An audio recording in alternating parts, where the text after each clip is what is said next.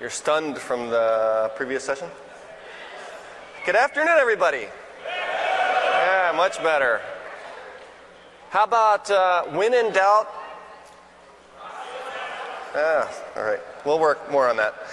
Welcome to the Case of the Unexplained. My name is Mark Russinovich, and this session today, I'll be showing you tools and techniques for troubleshooting problems that you might run into on Windows systems, including, as you can see, broken down by symptoms here, various categories that I'll focus on, with examples of each one of these, including sluggish performance, how to figure out what's behind a cryptic error message, application crashes, and then finally I'll conclude with a look at blue screen of death. How many people have seen a Case of the Unexplained before? Looks like about a third of the audience. Welcome back. This session is all brand new in terms of the demos and cases inside of it, although a lot of the techniques and tools obviously are going to be shared from previous sessions.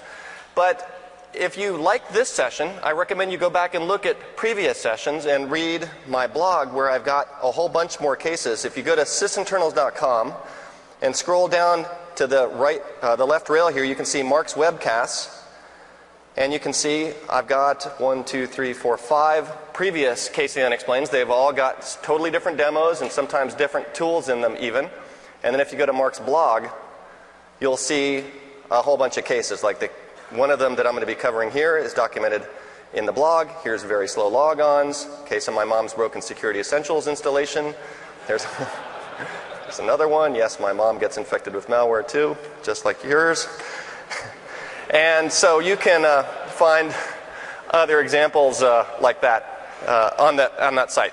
These are all based on real case studies, so none of these are fictitious. They're either ones that I've run into myself or that people have sent in to me. And if you solve a case with the Sysinternals tools, I ask you that you document the case, capture screenshots, get the log files, and send them to me so I can put them in the library. It's kind of stunning how big my library of cases has gotten. I don't know what kind of a statement this is on Windows, but I've got now 9 PowerPoint decks, and that might, okay, 9 PowerPoint decks. Well, they're each 200 slides long of cases. And so when I come up with a new Case of the Unexplained, I just go, oh, let me go back and pick some cases that show some interesting things, and voila, I've got a new Case of the Unexplained. The reason that we even have to have a session like this is that applications generally do a pretty poor job of reporting problems.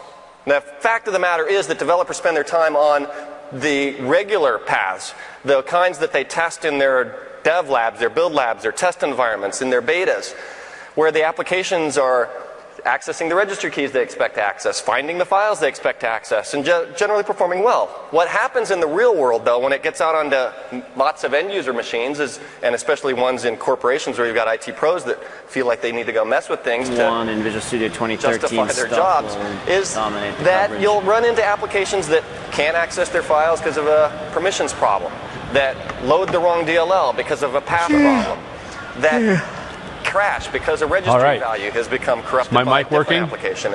And when that happens, the code falls down into a path that the developer never even bothered thinking about or testing. They call a function that returns an error. They don't check for the error. Then they proceed as if that's going to work, if that was successful. And they call another function with a bogus buffer, and that causes a crash or an exception, and then they throw up some dialogue based on the second function, not what the first function returning an error. And so you get the bizarro error message. My favorite one is unknown error. That's incredibly helpful. And I don't know, it's not okay. I don't know why they ask you to press OK on those things. So that's what we're here to talk about, is how you can look behind, under the covers to find out what's going on when you run into that. There's no, formula for troubleshooting. The fact of the matter is troubleshooting is as much art as it is science. The science is the tools and some of the techniques. The art is applying them and being a detective. In many cases you solve just by getting some clues and having ahas, like maybe that's related to that. And it's not something flashing a big red light saying, here's the problem right here. You're going to learn by experimentation and practice. A lot of troubleshooting means understanding the way that the system works under normal conditions. So when you see a process in the process list, you say, oh, I know that that's a legitimate process, I know what it's for, versus every time you sit down going, what is that, and spending a lot of time just getting a baseline of what's going on. The tools that we're going to use, of course, are the Sysinternals tools. I think they're probably the best tools, if I say so myself, for troubleshooting. There's about 70 of them on the site.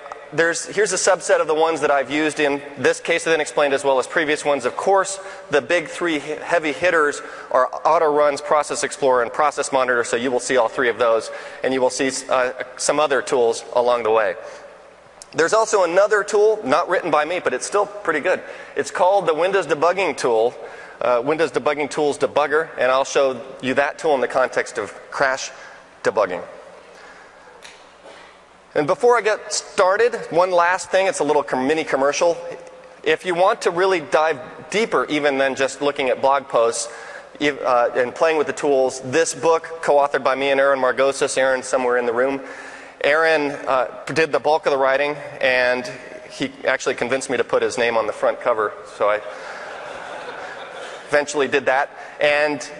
But did a great job of documenting the way that the tools work in their full entirety. So if you really want in-depth exactly what to do with lots of examples, this is the book. And Aaron is going to be in the same room right after this doing a Sysinternals primer that is going to go deep on several of the tools specifically rather than a troubleshooting focus. It'll be a tool-focused talk.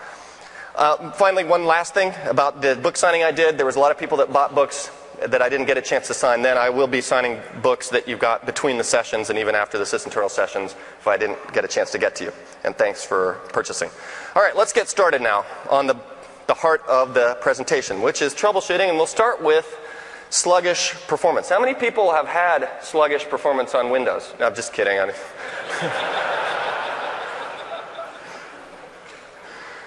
So this case was a case where Explorer was very slow to display the contents of local folders. That should say local folders, not local files. Now, the first rule or the first question, kind of whenever you approach a troubleshooting situation, is to ask the number one question when it comes to sluggish performance, and that is, are you running Windows Vista? No, I'm just kidding. No, there's a lot. Vista has come a long way, and there's people that like Vista, and so we should respect their opinions. They're valid, just like everybody else's is. So what this person did was capture a trace with Process Monitor.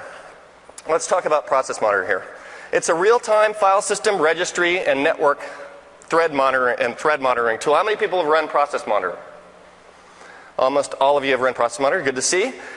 Here's the expression that Dave Solomon actually came up with based on the fact that 90% of the cases that I get from people and that I solve myself are solved with this tool. And it's become so reliable at solving problems that you wouldn't even imagine it's able to solve that Dave came up with the slogan, when in doubt, run Process Monitor. So if you hadn't been at the previous session, that's what I was asking people to say. So let's all say that together. Okay? 1, 2, 3.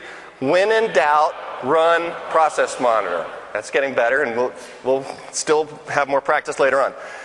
So it's going to often show you the cause for error message, and will ironically show you the root cause for sluggish performance. You might think, oh, that's Process Explorer for sluggish performance. But Process Monitor is the tool. Let's pull it up, and for those of you that haven't seen it, I'll just give you a quick tour of its user interface. And it starts up. Where'd you go? There we go. It starts up just automatically monitoring everything that's going on in the system. And there's a lot of just background activity. You can see I'm already up to 70,000, or actually 350,000 events. And by the way, I'm using a tool to do this zooming called Zoom It. And Zoom It is a tool that will let you do things like draw on the screen, like this, and like that, different colors. And when I'm on the airplane by myself, I just scribble like this until the person next to me wonders what I'm doing. But it's a lot of, and then I give it to my daughter for her birthday as a drawing tool for her to do little projects with, and she really likes it. Or she's afraid to tell me that she doesn't, I don't know. But so Process Monitor is, well, what it'll show you is a few columns of information. The first column is the process that's performing the operation, the process ID, the actual operation. You can see that here a service host is enumerating values in the registry, the environment variable, environment registry value, to be precise, and reading different environment variables out of that. So we can assume that that's where environment variables are stored, at least the global ones. Here we can see Explorer reading a registry key. Here we can see Explorer querying the size of a file. And what Process Explorer will show you, or Process Monitor will show you in the far right in the detail column, is data that comes back from that operation. So you can see exactly the size of this file, which was actually a directory, Windows Explorer, that it's a directory that has, well, it's actually querying the size of the volume. So this is what comes back as the size of the volume. You can see how much space has been allocated and is free on the volume. So lots of detailed information there. One of the features that I've recently added, and I'm going to show you some more of the features of Process Monitor, but here's one that I've added, which lets you set bookmarks inside of a trace. And you can do that by just saying Control B. You'll see me use a bookmark in a case a little bit later. But once you've got bookmarks in a trace, and the reason you'd want to put them in a trace is so that you can go back and reminisce fondly about how you solved the case. You can just say, oh, what did I do? Oh, I F6. Oh, that's right. I figured it out by seeing this link right here. And so that's what I spend a lot of my time doing, is going back and finding my bookmarks and reminiscing about my success stories. And you can also show other people how successful you are. This will be saved actually in the file. So the real purpose is troubleshoot a case, find something interesting, send it to somebody else, and then say, you know, go find the bookmark. That's where the interesting stuff is happening, and they can figure out what's going on. Let's get back to this case of a sluggish Explorer. And actually, I have a kind of a repro of this case here locally. This command prompt is acting pretty funny. Watch what happens when I launch Notepad. That took a little bit longer than it should have. Actually, it went a little faster that time. But that took longer than normal, and we're going to find out why it took longer than normal using Process Monitor. I'm going to use this bullseye here to drop it on the process that was exhibiting the problem. And this is one way to set a filter in Process Monitor very easily. I just want to see what that command prompt did. I'm going to stop the output. And now we've got one way of filtering. There's lots of other ways of filtering in Process Monitor. Another way is to right-click on a particular entry. So let's say that we suspected that it was just create file operations. I could right-click and say include just create files. Or I could say I don't want to see anything from this, and I could say exclude that. If I want the filters back, I can say Control R, and that will bring me back to the default. Or I can open up the filter dialog, and this is a handy troubleshooting feature, especially when you're investigating and you're putting in filters and then you're saying, well, maybe I want to put that filter back later, but I don't want to have to worry to go to the trouble of actually doing it, is you can disable the filters. So for example, I don't want to see the create file filter applied anymore, and now I'm back to everything without create file. Actually, what did I do? I didn't uncheck it. And now I've got all the operations back, and I can quickly go back and just add the create file filter again. So what do we do in this situation to troubleshoot this problem? One of the tools that Process Monitor has up here is one that's frequently used during troubleshooting, and that is to look for bizarre or unusual results over here in the result column. You'll notice over in the result column there's success, no such file, there's bad network path, and bad network path is kind of suspicious in this case, file locked with only readers. Some of these are just part of the normal day in, day out grunge of APIs saying, no, don't check here, no, don't do this, go do something else, and applications know how to deal with it on a reasonable basis.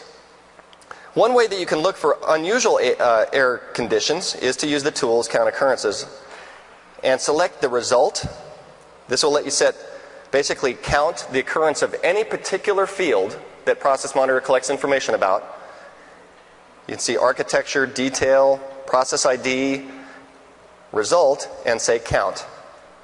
And these are all the errors that are in the trace, including the number of them that occurred. All of the errors except for one of them is standard for almost any trace, and the one that is non-standard is this one, bad network path. Bad network path here came back on create files for network shares that are bogus. Now, of course, I made these network shares up, but in a real environment, what might trigger this is if you've got a system that is mounted a network share that is offline or behaving sluggishly itself, and that is going to impact the behavior of the processes that are referencing it. In this case, why is command prompt referencing it? We can take a look at the environment variables that create path launched with by taking that filter out, going to the first operation. Well, actually, the first operation is not there, but what we can do is take a look at the environment variables using Process Explorer. If we saw a process launch, you can look at the environment variables. And the reason that that is querying those is because I've put that in the path environment variable for that particular command prompt. In a real troubleshooting scenario where it would affect the whole system, you would be able to look at the launch environment variables for the process and see that in Process Monitor. Let me show you that real quickly, because I can launch another command prompt, or actually launch a command prompt here, drag the bullseye onto it.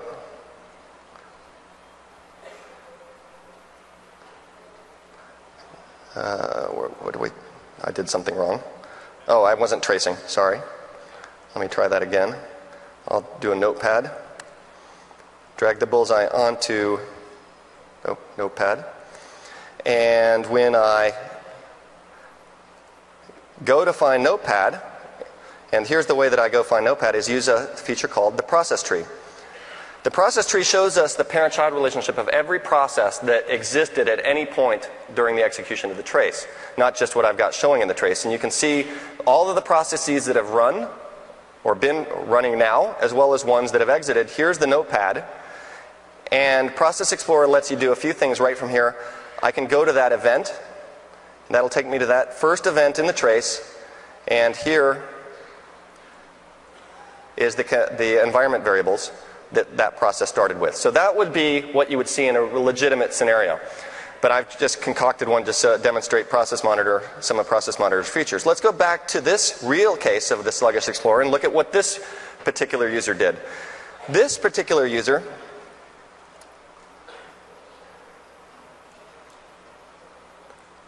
sent me the log file, and this is what it looked like. This is a kind of one of those amazing log files where I'm not sure I would have been able to solve the case using this, because if I do a count occurrences for the results, I don't see anything stand out. I don't see the bad network paths. All of these are standard errors that you're going to see in any trace. So they did the same thing, and they also saw that there was nothing that jumped out there, and they went through meticulously looking at the trace for anything that could give them a clue. I've set a bookmark to take us right there so I don't have to wade through it. I thought I did. There it is. And this is a particular example of what was causing this slowdown. Explorer is doing a create file of this path right here, nwfs01, and it's looking for a file called shell32, and its name not found. If you set a filter for this, you'll see that there's lots of them in the trace. What Explorer is doing is, for some reason, querying that directory, even though the folders that the user was looking at aren't anywhere on that network share.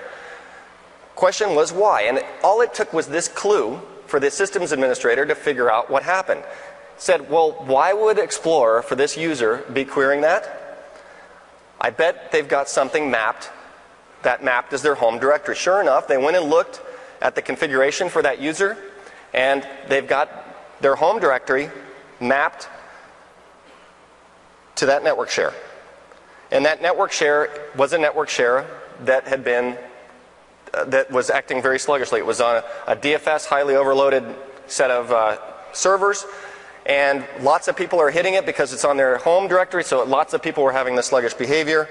Confirmed by looking at Process Explorer, which I'll come back to in a second, that the current directory for Process Explorer was set to that directory there, Z, which is where that mapping was, Z.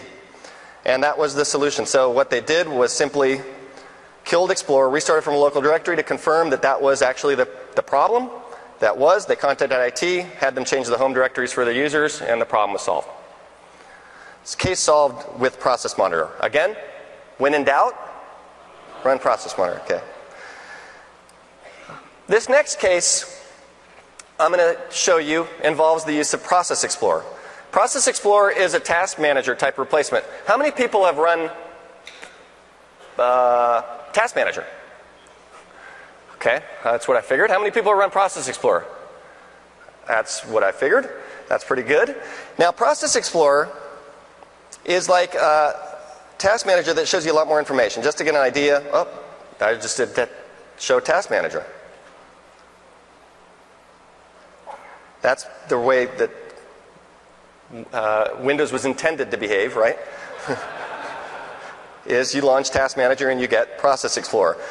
But what Process Explorer shows you, you can see it looks very different, although the most recent Task Manager is a lot more colorful now, so it's starting to look like Process Explorer. But it shows you this process tree that Task Manager doesn't, which is the parent-child relationship between processes. I'll focus on one particular part of the tree down here, which is the win-logon tree, or win-init tree, which kicks off the whole boot process here.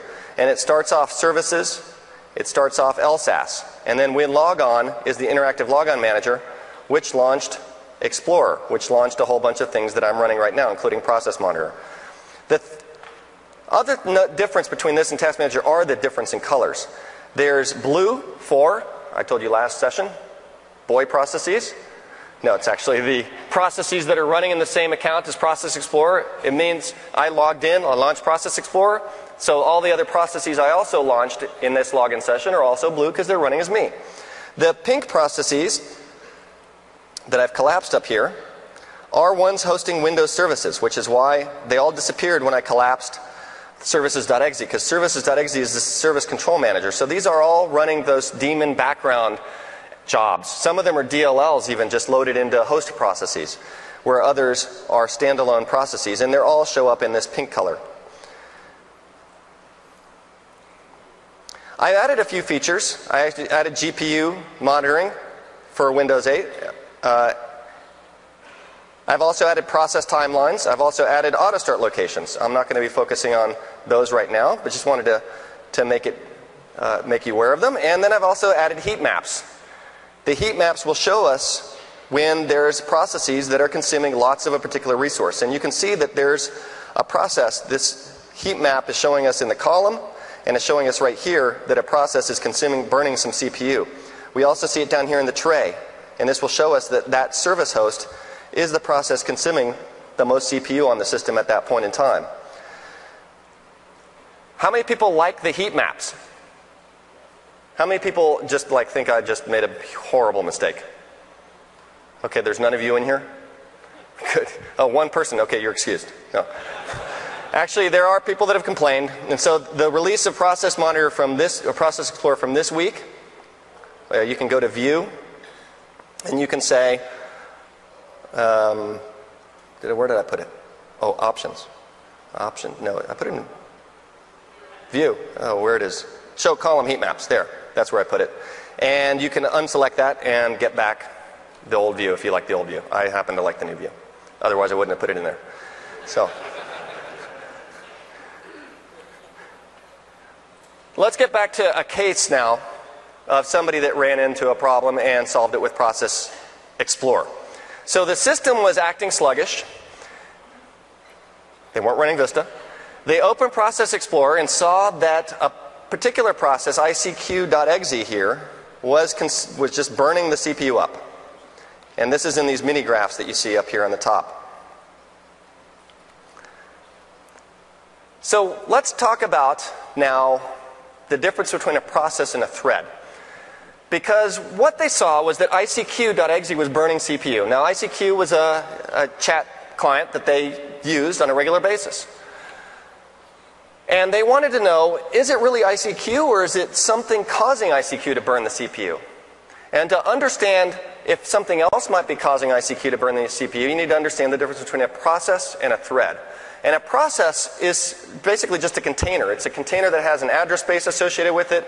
It has a list of open operating system resources associated with it, files that are mapped into its address space, security context. But what actually executes code are the threads. They're units of execution that the scheduler in Windows will give the CPU. So it's really not precise to say that a process is running. Really, it's a thread inside the process is running. The question was, which thread in this ICQ process was consuming the CPU? Because maybe it wasn't ICQ.exe's thread. Maybe it was a thread from a DLL that had been loaded into ICQ that was consuming the CPU. So how do you view the threads? The list of threads are visible in the threads column. And we've got this example of a process that is burning CPU on my system. It is what's called a hosting process, meaning that multiple things live inside of it, and that's why it's called service host. It hosts multiple Windows services, and you can see the list of services that are hosted in it with this tooltip. One of these services is causing that CPU consumption. The question is, which one? So let's double-click and take a look at the threads. And by default, we sort by, let me clap this up. So that's cheating. This sorts by CPU usage, and there's two threads that are consuming CPU. One of them has a very clear start address. A couple things here that we're looking at. First, the reason that we have these functions displayed so nicely is that I've configured Process Explorer's symbols, which you can do here. And this is the standard way to configure symbols, is to download the debugging tools for Windows package, install it, point Process Explorer at the DBG help, and then set this path right here. And this is documented in the DBG help file and online, so no need to memorize this, just configure it, and you'll get these nice function names for all of the built-in Windows and even some of the external Microsoft products when you look at stacks like this, or look at information like this, like these threads. This thread is consuming a little bit of CPU. This other thread is consuming a lot of CPU. This one has a start address in a particular DLL, servicehog.dll. That sounds like a suspicious name, and this is because it's my own DLL that I've made that will consume CPU. How do we deal with this? Well, we can suspend it right here. And now that's out of the way. But we still have this open question of what this thing is. And that's what this particular user ran into. When they went and looked at their threads, they're of the ICQ process, they saw this, quartz.dll, which is a standard multimedia DLL built into Windows. There's two threads in Quartz that are consuming CPU. So is it Quartz or is it something else? In this case, is it this TPP worker thread, which is a generic start entry point for work items that other threads in this process throw at? Well, what are those work items and what DLL are they associated with? Which component are they associated with? In this case, what we need to do is take a look at the stack of the thread. Let's talk about stacks a little bit here. A stack is kind of basically a record of where the thread has been executing, so it can get back to where it went. It's like going through the path in the forest and leaving behind rocks, so when you go back, you can get back to the start. When you go off and do something, call a function. When you're done with that function, the way you know where to resume from is to pop the address that you saved on the stack to go back. And tools like Process Explorer know how to decode the stack so you can see this chain of rocks that the thread has followed. The way that you interpret this, and here's an example, is the most recent rock is here, then this one, then this one, then this one. So this is the way the thread has basically started up here and worked its way down to this particular function. If we happen to catch it here in this function, that means this function, or one probably close to it, is responsible for consuming CPU. And what you want to do is look for the add-on DLLs, the plug-in DLLs that are probably responsible. In this example that I've got made up here of this service hog, if we look at the stack of this, service hog reveals itself right away in the stack. We caught that thread when we snapshotted its stack sitting there in the middle of service hog. This is that same service that had that other thread that was blatantly part of the launched in the DLL. This service is also throwing work items at the thread pool to execute these. And now we've completely diagnosed the fact that this particular service hog, and a feature of Process Explorer for services is it will show you the tags of services. This is a feature that's on Windows 7 and newer that will show you the service that the threads are associated with. So we can see all of the threads associated with their services. If one was consuming CPU, we'd know which one it is. So we've solved this particular case, and let me go ahead and suspend this guy so we get him out of the way. But this particular user, they looked at the stack and they saw this, videocore.dll, and this is a third-party plugin. At this point, they had solved this case, or at least figured out the root cause. It's not ICQ, it's not Windows, it's this third-party DLL, which appears to be some kind of codec. Now the question was, how do we get rid of this codec? How do we fix it? He opened the DLL view of Process Explorer and noticed that each time he ran into the problem, there were several DLLs loaded into the process.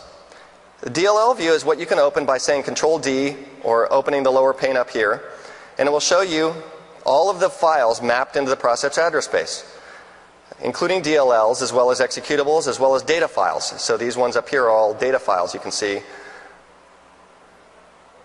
by their names, .dat, .db, and we're looking at Explorer. Here are the DLLs that are mapped into this address space.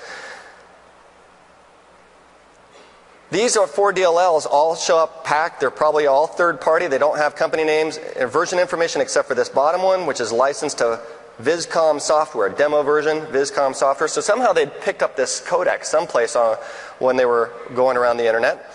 They went to the add and removes program to look to see if there was anything from Viscom there that they could uninstall. Nothing there. Dead end.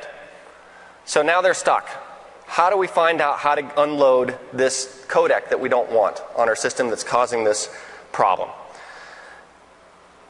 And that's where we turn to a tool called autoruns. How many people have used msconfig to go and look at startup stuff? Well, quite a few of you. msconfig, unfortunately, is not going to help you in this case, because msconfig basically shows executables that are configured to start up, not places where DLLs get registered as third-party extensions.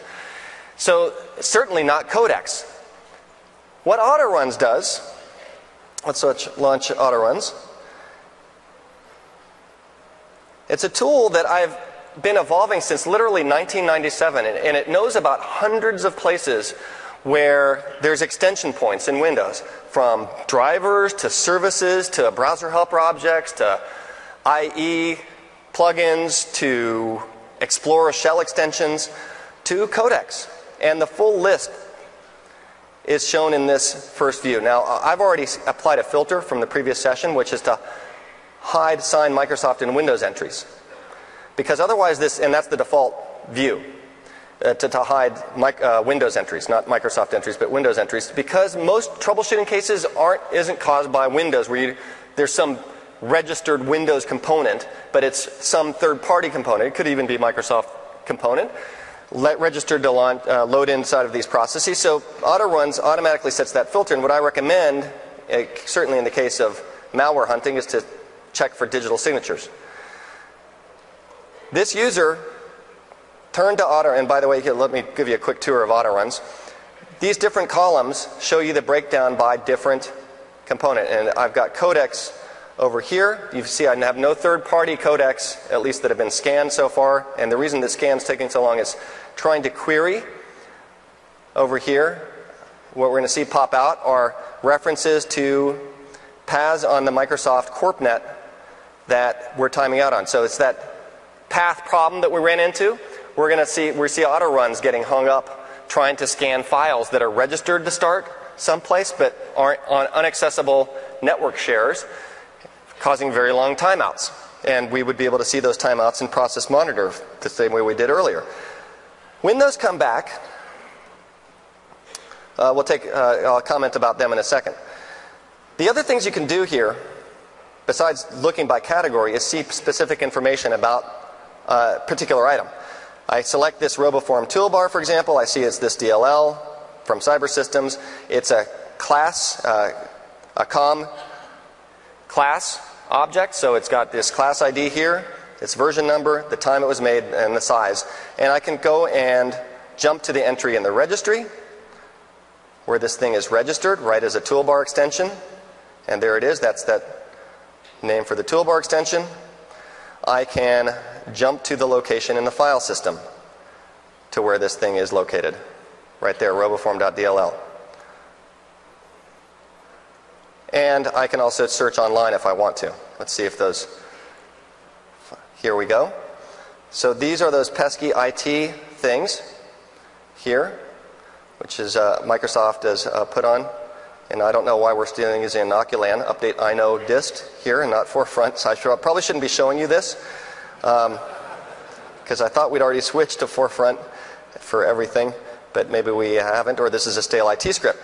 But one of the unfortunate things is I can delete this, and the next time group policy is applied, it'll come back. At least it would come back if I hadn't fixed it, so it wouldn't. And if you want to know the secret to that, send me an email.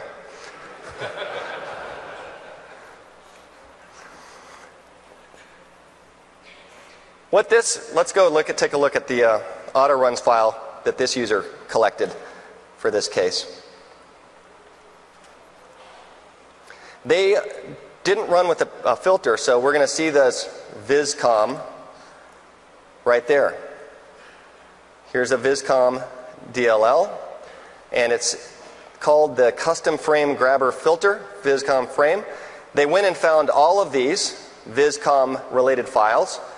You see the screenshot he sent me right here. Right, where'd you go? Right here. He found the same thing, and he disabled all the viscom filters, killed ICQ, started again, problem solved. No more spiking CPU. So he started with some process consuming a lot of CPU that shouldn't be, drilling in to look at the threads, still didn't have an answer, drilled in to look at the thread stacks, saw a DLL, used auto runs to figure out how to go and disable that DLL when there was no add remove program. So a combination, I think, really cool of all three tools being used to troubleshoot this problem. Here's another case. Company taking 15 minutes to log on. How many people have run into this before? And how many people blame it on IT group policy scripts? Yeah, so this case is going to resonate then. So the logins were taken for one particular OS image across the fleet of computers, we're taking 5 to 15 minutes. For the rest of the computers, normal logon times. What was the difference between the two? So the reason this even came to the IT desk is the executives were on this new OS image. And so they're like, what the hell is going on with you guys? Somebody better get to the bottom of this or somebody's going to get fired. So this showed up on this admin's desk, one of the admin's desks. They tried everything. They were looking at the event viewer, didn't see anything. They captured a Wireshark trace. They didn't see anything. They checked for malware. Nothing. Finally, an admin that had been in this session said, what? Win it, run. Come on. That's it? You're still not convinced? All right, well, it's the fifth. That's the last day of Tech Ed. I'll give you a break. But we are going to say that really well later. I'll give you a pass this time. So they saw a case of Unexplained. The problem is that this was happening during logon. So how do you capture a trace of activity with Process Monitor that happens when the system is booting up? The answer is that Process Monitor has the capability to capture a full trace from very early during the system's boot to all the way when it shuts down. And that is with the boot monitoring capability. If I go open up here, you can see enable boot logging. Actually, I need to launch it elevated, and you will see Process Monitor here.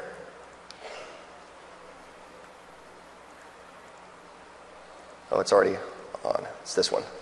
So if I go to Options, Enable Boot, You can say, you can even generate profiling events. So this is captures of thread stacks at every second interval, every 100 millisecond interval, which is good for looking when you don't see any file system or registry activity over a long period of time. This will let you know what those threads are doing by looking at their stacks, because Process Monitor can look at stacks as well. What they did was enable that, and let's go take a look at the log file that they captured from that boot trace of one of these systems that was behaving in that very sluggish way. So 15-minute logons. There's lots of information here. There's 260,000 events, lots to go through. What they did was use the process tree view to look to see what kind of activity occurred during the process launch. The green bars here in the timeline represent processes that are still active at the time that Process Monitor started. What they did was say enable boot log. They rebooted the system. Process Monitor started capturing everything. After the system was logged in after that long delay, they ran Process Monitor again. It will say, hey, I've been collecting a boot log. Would you like me to save it out? They specify file, and that's what they're looking at this point and what they sent me. They went scrolling through here, and this is one of those cases where if you work at a company, you know kind of in IT, you know what stuff you've got running on your systems. This is one where I would look at it and I'd have a harder time figuring out what was the cause of the problem. When they came down to this area of the trace down here, you can see there's a whole lot of group policy going on in this place. Lots of love for group policy scripts. Where is it? Here. They came down to this part. Here's gpscript.exe. Here's a script that they're running here.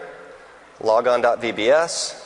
Here's another command batch file, if member, another wscript, a frame package. And what they saw with this frame package run was taking a very long time. This frame package is from McAfee. And then this is launching as a bunch of other things, including another installer, which is taking a very long time. And that's installing something from McAfee. And there's the cleanup from McAfee. Their question at this point, this was the information they needed to figure out the problem. Why was McAfee being installed every single time the system booted? So they went back to the IT people, said, hey, why is this reinstalling?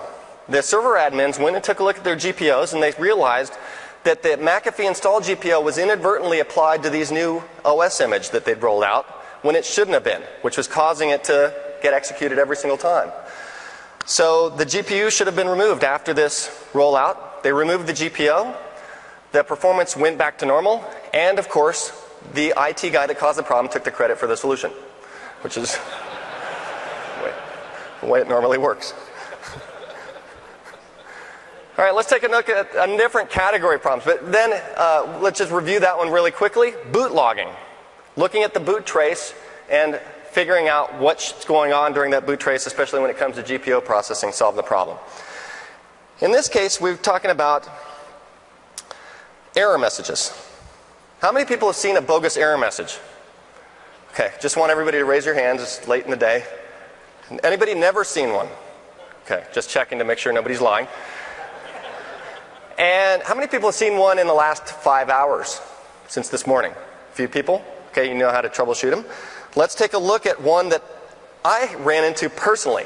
And this is where it's kind of a really cool feeling when I run into a problem and then I'm like, oh, I know, I use a Sysinternals tool, and then I solve the problem myself, and then I send an email to myself thanking myself for saying, Mark, your tools really rock, and yeah.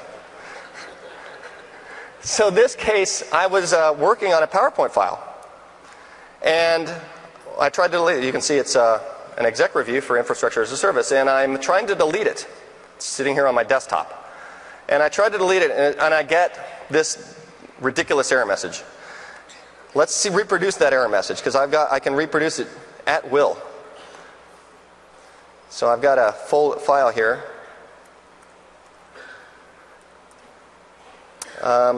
Oh, here's a directory that's just begging to be deleted. Oh, but I can't delete it because another folder or file is open in another program. Well, do I see anything that's got that can't delete folder open? I've got auto runs, I've got regedit, I've got some here Explorer, I see got Process Explorers, I got IE to some standard pages, I got PowerPoint. I got nothing visible. And that's exactly what I ran into here. I'm like, there's nothing. I even forgot to set up Process Explorer as the default task manager. I ran it, and it told me what had the thing open. It was File in Use had it open, which...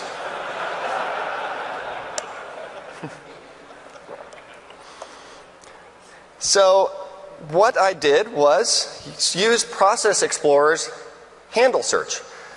I searched for the name of that PowerPoint name, and it showed me that there was a PowerPoint running that I didn't see.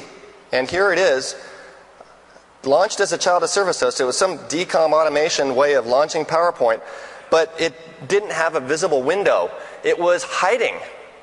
And yeah, I don't blame it, because Office and I, we've had a kind of a rough relationship over the last 15 years or so. And sometimes I get pretty pissed off at it. So every now and then it gets really annoyed with me and starts to hide. In this case, it was hiding. But I found it, and I took care of it. And I solved the problem. This case, let's go take a look at this one.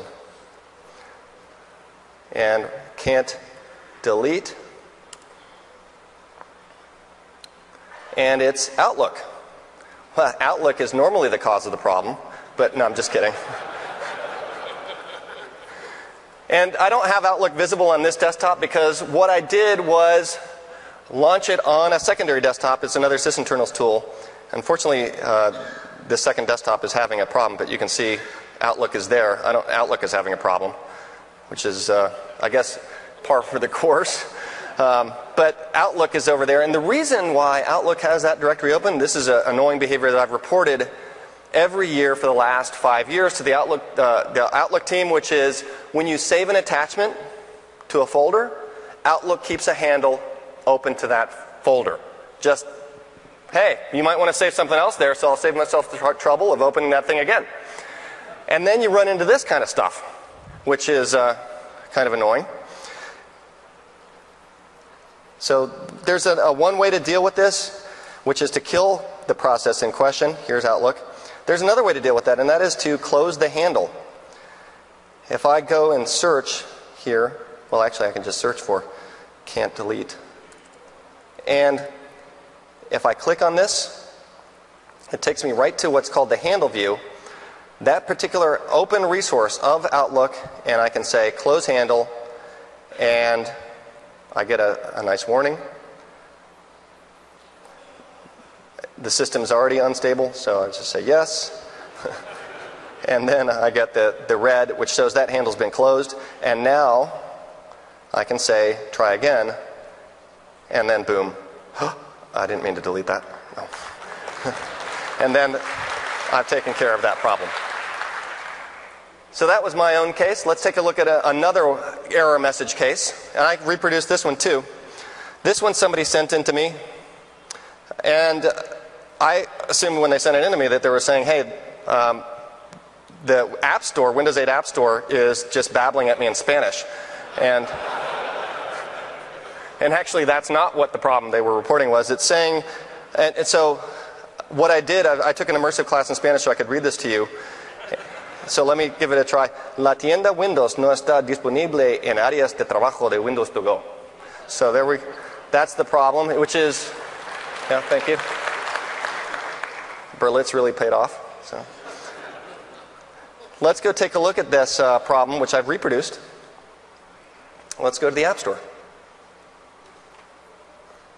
Isn't available on Windows to Go workspaces. This is obviously not a Windows to Go workspace. I'm really running the full desktop Windows. They thought correctly, this gave them a hint. It says it's Windows to Go. Well, why is it Windows to Go? Windows to Go is when you put Windows 8 on a removable disk. And they had installed Windows on a Mac Store SATA disk, but for some reason Windows thought it was a portable USB disk. So what did they do? They captured a process monitor trace. And let's capture a process monitor trace. That's the other process monitor. They captured a process monitor trace. Actually, why don't we load this up? their trace. And case of Windows to go. Reset the filter. And they scanned through the output when they reproduced the problem and came across this. A reg query value from the store app of this registry value, portable operating system, that said 1.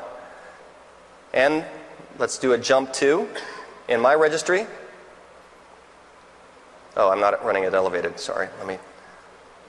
You need to launch regit. To get that jump to and regit it, you need to run elevated.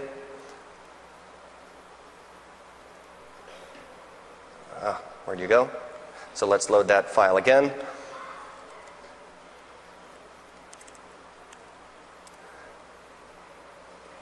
And mistaken to go, log file. It's loading it in.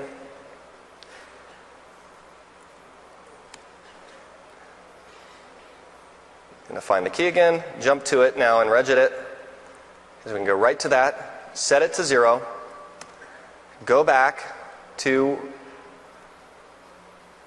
the store, and voila, we're going to connect eventually. There we go.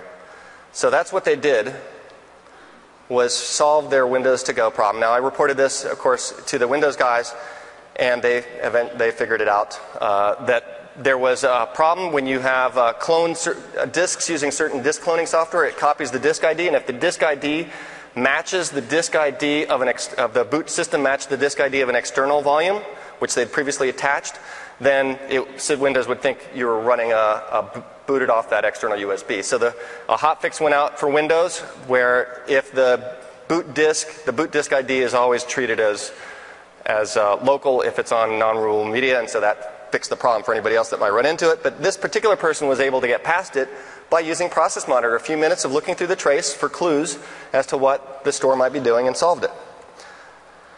This one is another case where I solved this one myself, which I was very proud of.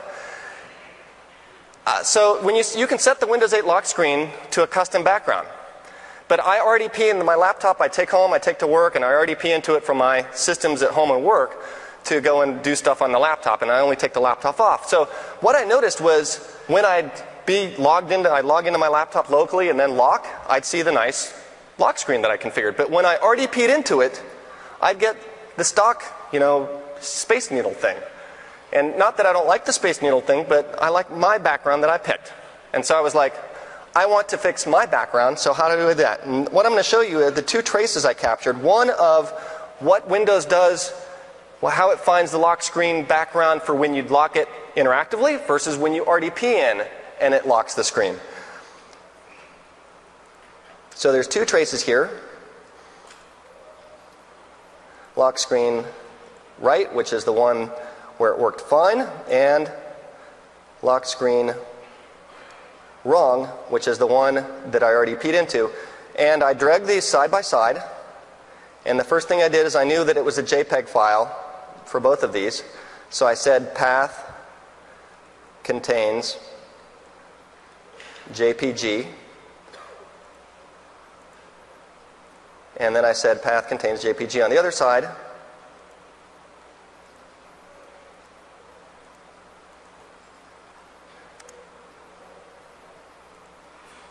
And the side on the right is much shorter, but you can see that it is querying the lock screen from this location down here, from lock screen inside of my user profile, S-1- whatever. That's my SID that maps to my user account name here. On the right side, at the very end of the trace, the last lines are logon UI querying the lock screen from this location, from this profile, S-1-15, which is the system profile. So what it's doing is saying, I'm not going to use yours, I'm going to use the system set lock screen background. How do I fix that? Well, I did a jump to that location, and it turns out that that location is not accessible to normal people. Not even admins can access that directory. So here's that directory, access denied. So what I did was run another tool, psexec, which is a Sysinternals tool to launch processes remotely generally, but with the S switch you can launch it locally, and you can get into parts of the system that are only the system has access to. And here are the system-defined lock screens. And what I did at this point was copy the one for the right resolution over on top of the one that's there in the system after I messed with the ACLs to let me do that. And now I was good. So I was sitting around the dinner table telling this story to my wife and daughter, and they said, and my wife said, "Why did you do that?" And I said, "Well, I wanted, my custom lock screen. It was really important to me." And she said, "No, I mean, why didn't you just do it using this group policy setting?"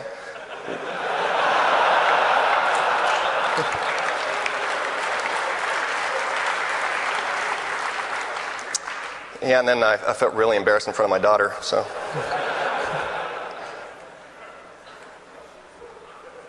Okay, let's take a quick look at application crashes. This one came into Microsoft support.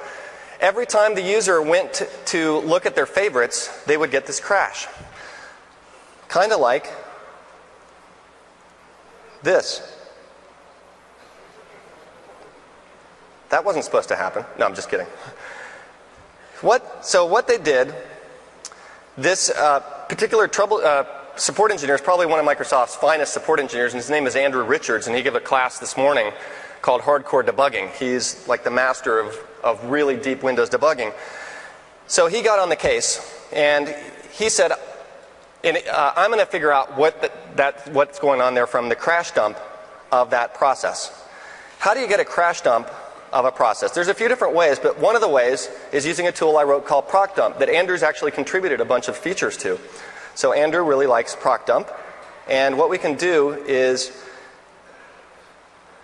here if I just close this and I go to Process Explorer, I can,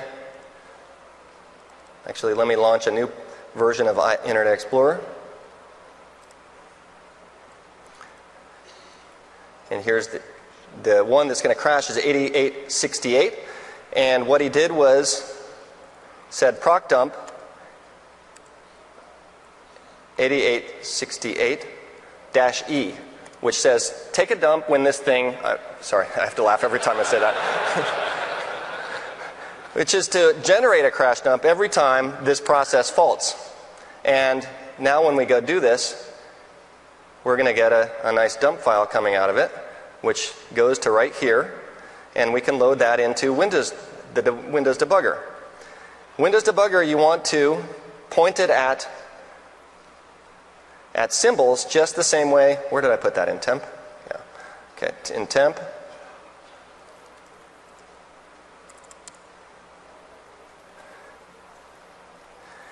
You're going to want to point it at symbols the same way that I showed you, but then you're also going to want to look at the stack trace. What was this thing doing when it crashed? It was doing some kind of merge sort, compare. Well, what's favorites doing? Well, favorites is organizing a list of your favorites. So at this point, what he thought was, let me find the PowerPoint again. I've lost it in this list. Here it is. Oh, no, that's not it. What he did was he deleted something that had a bullet in it. He thought maybe that was it. There's 2 bullets. Maybe that was it. He moved all the favorites to another folder. It still crashed. What he then did was capture a process monitor trace, set a filter for action is success and path contains favorite, and then when he looked at the trace, he saw that the problem was, or that might be, that this particular registry value here with a bunch of binary data in it called order could have been the problem. And he did a reg jump to. I've got this hooked up here. What he did was rename this. And you can see I've got a back of it. And then tried it again. And there we go. And the problem was fixed. So it was somehow a corrupt registry value that he fixed for that person.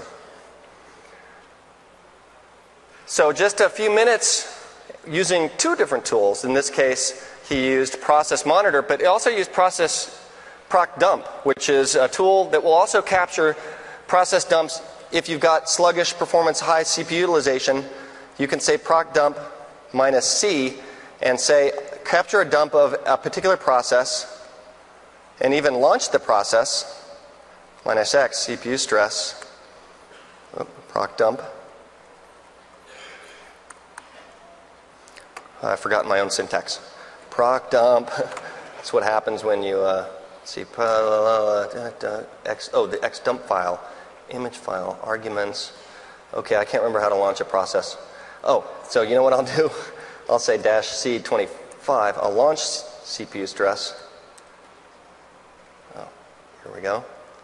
Which is a little process that will just consume CPU usage. And if I say generate a dump when it's consumed 25% of a CPU stress. What it'll do is after a certain number, by default, a certain number of seconds of CPU utilization, it'll start counting. And it'll say when it gets to, by default, 10 seconds of above that threshold, it'll generate a dump. And that's the way that you can, another way that you can capture spiky behavior. This is what Exchange support engineers, for example, use when they've got an Exchange server that's spiking every now and then. They'll run proc dump and say, capture a dump when it gets above a certain amount, and then they can go take a look at what's causing that behavior. It even supports reflected process dumps, which is the -R switch, which doesn't actually terminate the process. It creates a clone process, generates a dump with a clone while the first one continues on, which is really what you want to do when you've got an Exchange server serving customers or a domain controller, lsas.exe, is not interfere with the mainline execution. Let's turn our attention now to blue screens. How many people have ever seen a Windows blue screen personally? Okay, but you know, Windows has gotten way, way better. And in Windows 8, we've virtually eliminated blue screens. How many people have seen a Windows 8 blue screen? Oh. Okay, but it is way better, because, right? How many people have never seen a Windows 8 blue screen? Because you're not running Windows 8? Oh. How many people have seen a blue screen in the wild? Few of you? I'm a collector of blue screens in the wild. Some of you that have come to previous ones might have seen some of these, but they're just too good not to share. And I've got some new ones in here too. And so let's go take a look. Oh, by the way, I forgot to show you this crashing. This one. Where is it? Crash, crash, crash. Oh, yeah, this one somebody just sent to me, a Microsoft person traveling back today. At the Southwest Airlines counter, from Orlando to Vegas, the DDC.exe crashed on the Southwest. It is right behind the ticket counter, and this Microsoft person's there and notices it and said, "Oh, it looks like you got a problem on the screen there." And the lady turned around. I'm not making this up. She said, "Who's Dr. Watson?"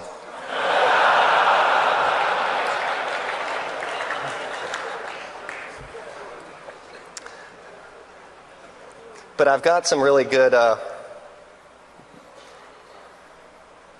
BSODs here that I've been collecting. So this is at SeaTac, and this explains why the luggage never shows up there. This one, just a classic. This is the metro system in New York City. This is about a year ago, so I think they've upgraded since then. But this is running NT4. This is where you buy your tickets for the subway. And then there's a picture of it blue screening. So is anybody running NT4? Anybody in here running NT4 still? Yeah? Is your system on the internet? I hope not. Because I got a lot of free tickets out of these systems. So here's one from a billboard. CompUSA's bestseller. This is an oldie but goodie. Anybody remember CompUSA? Yeah. This is why they went out of business. Here's a concert. Actually, this one is intentional. Apparently this is like some trance guy. I don't know. Is anybody familiar with this guy? But he's like a techno trance guy, and he thinks it's cool to have blue screens as part of his show. So this is not a real blue screen. This is probably the blue screen of death screensaver, which is something I wrote, which you can use too. This is Dave Solomon at the airport. There's a few I've got of Dave Solomon at the airport. This is the most recent one of Dave Solomon at the airport. And every time he runs into one of these, he gathers the people around him that are walking by and he says, hey, come over here. Let me tell you why this thing has crashed.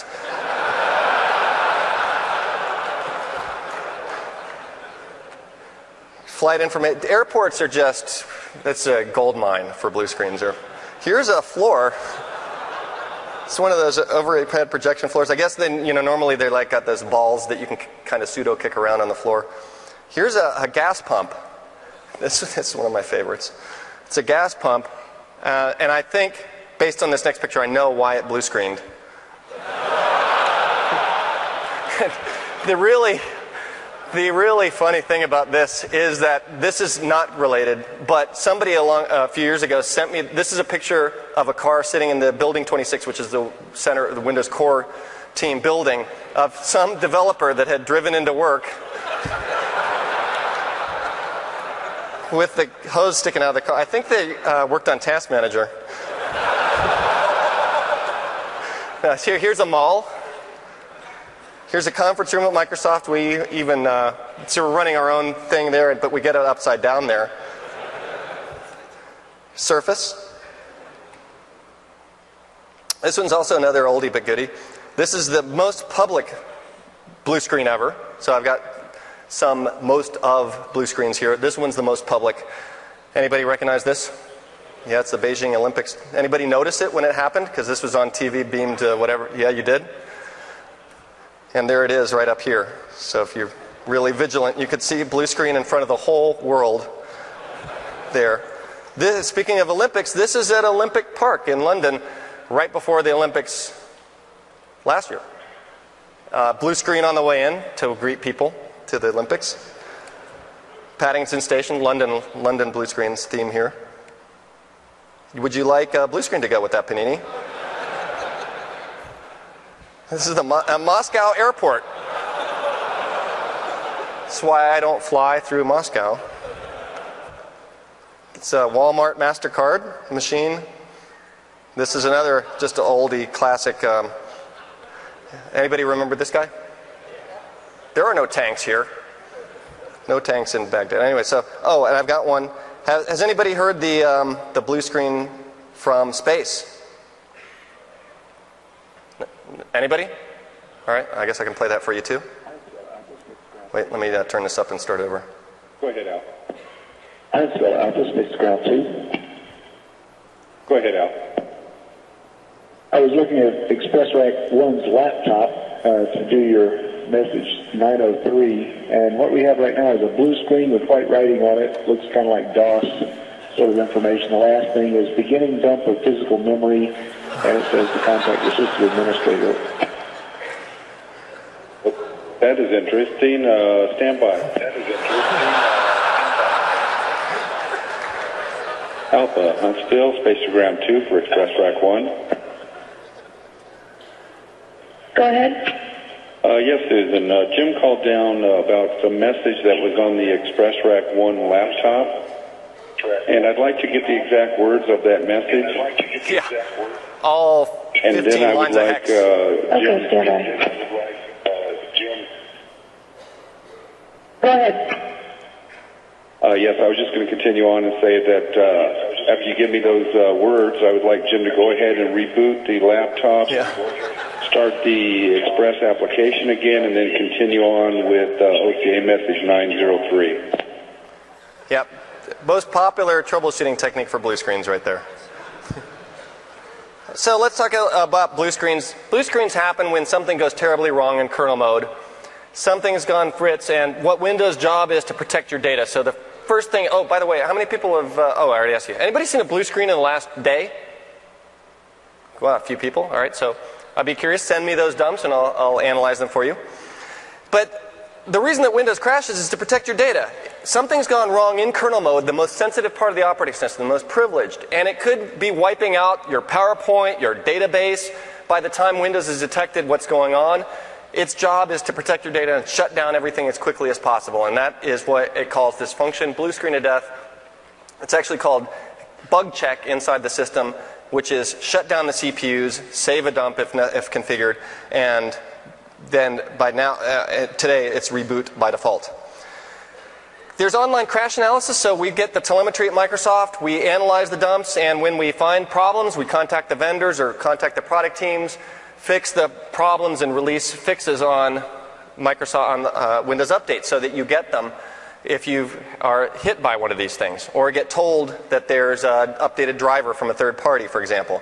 But in many cases, you just have to solve on your own because there is no recourse. You can't wait around for your servers to get healthy for Microsoft's support people to go figure out what the blue screen is, talk to the vendor, and get you a fix. You need to move on with your business right away. This particular case came into Microsoft support. A user complained, or actually, a user complained to the IT that Windows 8 would crash when running IE. When running IE. So it's not possible for a user mode process to crash the system. It has to be something in kernel mode. So something was funny going on. IE was tickling something in kernel mode. They opened the crash dump file, and I've got it right here.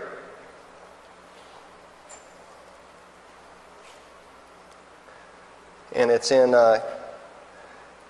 demo case of IE BSOD. And what you want to do when you run into a situation like this is load it up in the kernel debugger. There's a nice hyperlink right there. Press it. This is going to take a second while it looks for some symbols on the network that it's not going to find. We've already gotten a hint for what caused this, just by the fact that it couldn't find symbols for this thing, aswnet.sys, because it's going to find symbols for all of the Microsoft components that are in the stack and related to the point of the crash.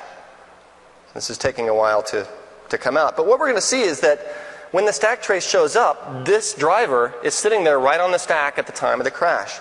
And this user used that information to go look and do a web search for the Avast antivirus engine with Windows 8 as another key search word, and came across this, which says we've just released a program update that includes fixes for Windows 8 BSOD. Now this is a comforting statement here, but still investigating some issues. So yeah, I'm sure they got that fixed. So they applied that update to Avast, and the problem was solved. Let's go see if they're still having trouble getting to the network. But what we've already gotten the information that we had. It'll say probably caused by this driver. So that brings me to the conclusion of the talk. I've got about 2 minutes to summarize, and then if you spend another few minutes, I'm going to show you something as an added bonus here. But what I hope that I've shared with you today are some tools, some techniques, the Sysinternals tools primarily, and Windows Debugger, some techniques that can help you solve problems that you might not have ever been able to solve in any other way. And sometimes I solve these problems, I'm like, what do normal people do when they run into these kinds of problems? Because it's literally, without looking under the hood, there'd just be no way in hell to fix these things. And so you'd be really running with systems that are screwed up for a long time. Re-emphasize there are other resources, the Sysinternals book, the blog, the webcasts, as well as Windows Internals. And if you solve one, please send me the case so I can add it. And I'm going to go ahead and close it, the official part of the talk, and if you want to go, you can go. I want to thank you very much for attending the talk, and I hope you have a great remainder of Tech Ed. And then if you want to see something interesting, then wait, or you might as well just, all right.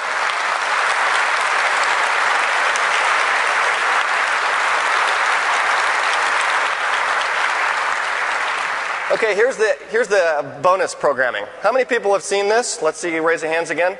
So this is our way of saying, hey, you know what? We feel for you. It's really, haha. It's really cute. You know, take your mind off the blue screen. Oh, that's such a cute little sad face there. And so what if I've lost my SQL database and the execs are mad at me? But, and I want to share with you the reimagined one, because we found this wasn't connecting enough with customers, especially the younger audience. Really kind of was like, hey, that's just lame, just the simple sad face. I mean, what, are you trying to be cool? So we've updated it with blue, for blue, to say this.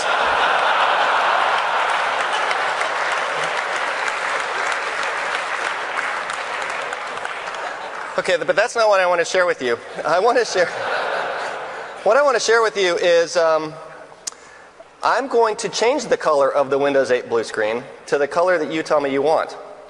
How am I going to do that? Well, first I'm going to shut down everything so that I don't lose any data. And what color do you want me to make the blue screen? Green? Pink? Pink? Is Chris Jackson in the room? Too many pinks in here. Blue? That's creative. Red, orange. I hear red, orange, pink. You know, a solid color was actually going to be easier for me. All right, here, let me, I need to get one little hint. No, not that case of, oh, I'm in the wrong folder, no wonder. All right, so BSD. There's a function, so what I did is dug through where KE bug check calls into, and it calls into this function bgpfw display bug screen. I booted the system in debugging mode so I can do local live kernel debugging on it. And let me set the font a little bit bigger so you can see what's going on. View, font, 14. Oh, no font. That name. And I'm going to do a U, disassemble of that function. And what we'll see in here is it's going to call set clear screen here. So I found this. This is where it clears the background screen and it passes the color. Register calling conventions are pass the color, pass the first parameter in the ECX register. Everybody knows that, of course.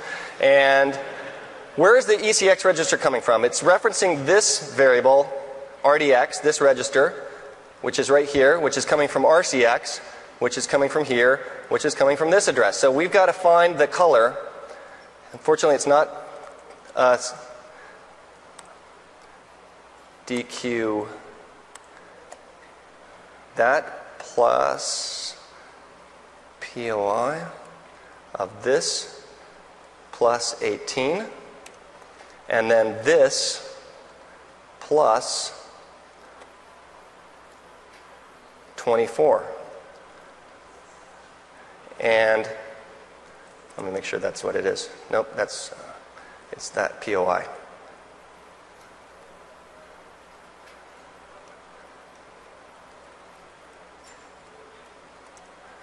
Nope, that's not it. What am I doing wrong? Hold, bear with, oh, 28. 28.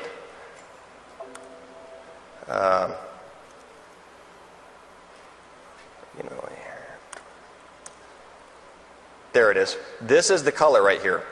It's in RGB, reverse RGB, so if I do a dump bytes, it's going to be blue, green, blue, green, red. So that's the blue screen color that is printing. So if I do EB to edit that, now what did we want to say? Red? How about red? Red? Okay, so first one is blue, so let's set that to 0. Second one is green, so let's set that to 0. And third one is red, so let's set that to FF. Say, let's make sure it's stuck. And there it did. Yep, there it is right. Wait. That's not what I said, is it? Did I boot in debugging mode? I didn't.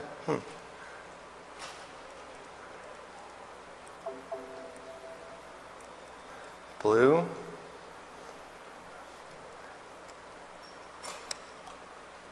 Well, huh. Oh, I know what I'm doing wrong. I think. Huh. Oh, you know what? I'm running out of time. And unfortunately, this demo is not working the way that I intended it to. Oh, wait, did I set it? All right. Sorry about this.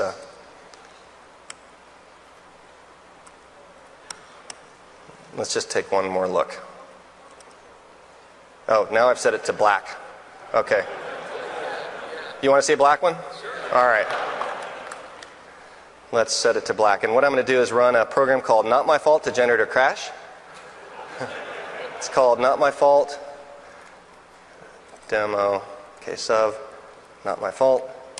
And let's see if it works. And, oh, it's red. Huh. Oh.